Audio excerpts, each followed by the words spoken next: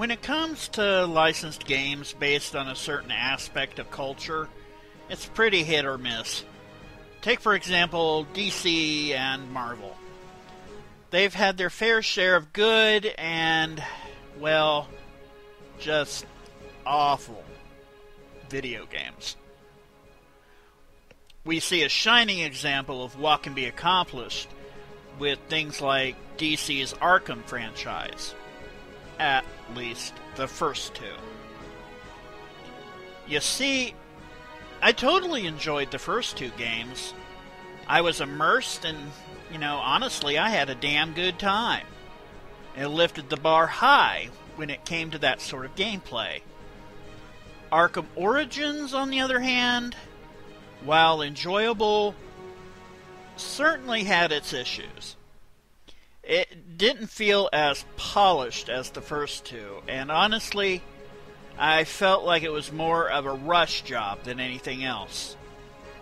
The gameplay was still there, but unfortunately, frame rate was somewhat of an issue, and where the first game had the seamless fluidness from different map points, the third had longer load times, and it seemed a little tired to me.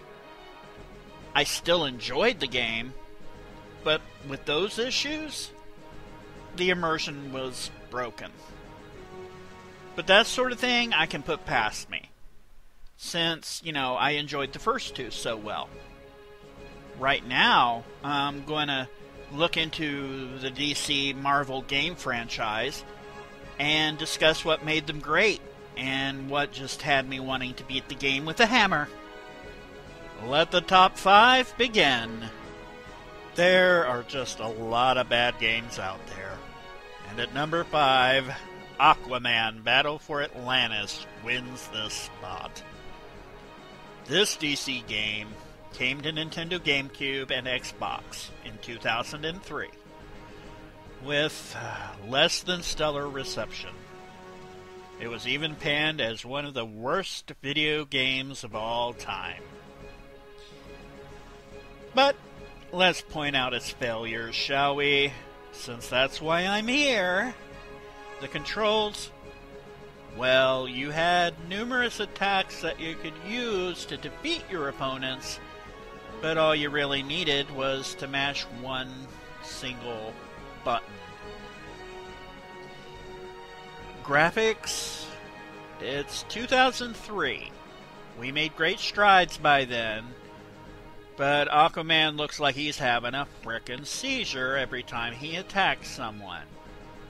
The world is large, it would seem, but it's void of life. There's no ground objects to be seen, and no animated backgrounds, and where are the other Atlanteans?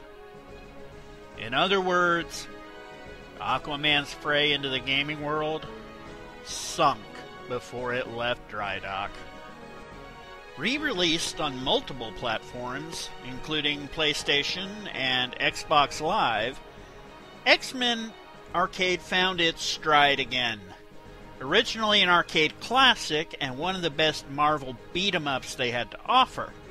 Not only did it have that wonderful co-op gameplay that we all love, you had multiple characters to choose from, such as Cyclops, Storm, Nightcrawler, Colossus, Dazzler, and of course, Wolverine.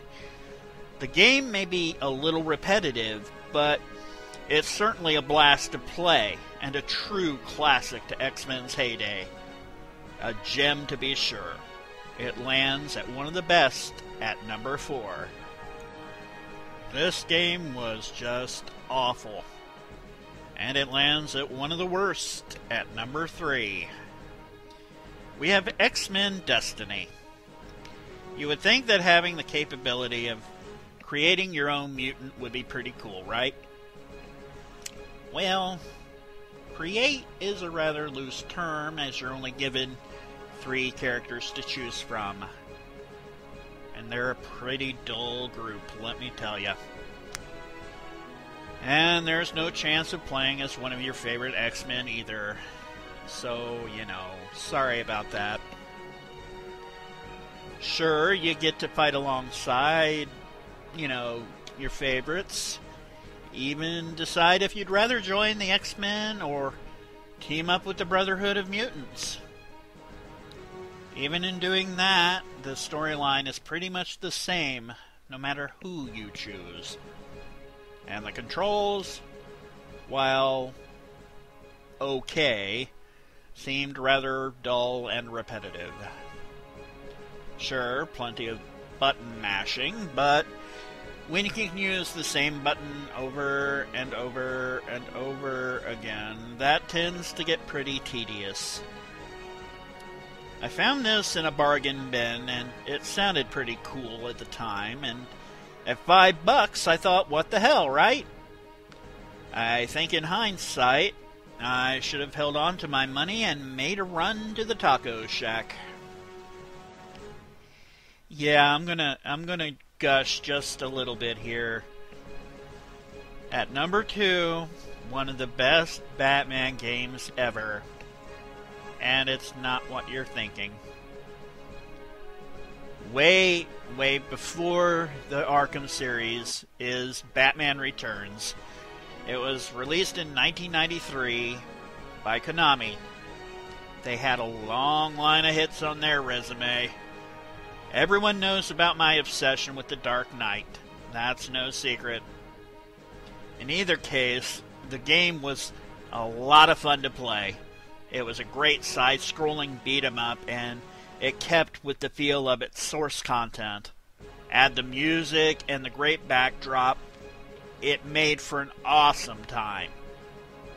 And no worries, there are no bat nipples in this game.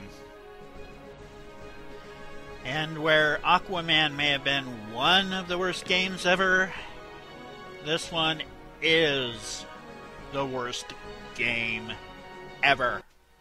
And if you don't believe me, look it up. Superman 64. Where do I begin here? Okay, well, the controls were broken. I think perhaps beyond broken, if that's even a thing. Collision detection is seriously suspect. Many times you would just fly next to something and not even touch it, and you fall. I did that numerous times, even though, my eyes said otherwise.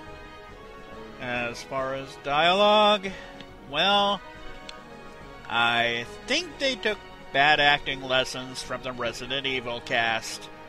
The main difference is the original Resident Evil had so much going for it, and it was just a great game. Let's not even get started with the map. You're supposed to be in teeming Metropolis. To me, this looks like someone just threw a couple of blocks on the table along with random toy cars and called it done. And no civilians running around either. Was this a thing? Seriously, both Superman 64 and the Aquaman game I mentioned before had no people other than the random villain. Just avoid it. Avoid it like Soups avoids green kryptonite. Okay, guys, that's it. Like I said before, there are a ton of great games and equally bad games out there, and this was just my own personal opinion on the matter. Any, that I may have missed? There's gotta be a few that you all can think of. So, be sure to check out my links below, and it shows you all my social media sites. Subscribe if you haven't yet, and click the thumbs up if you enjoyed this episode. Till next time, I'll be seeing ya.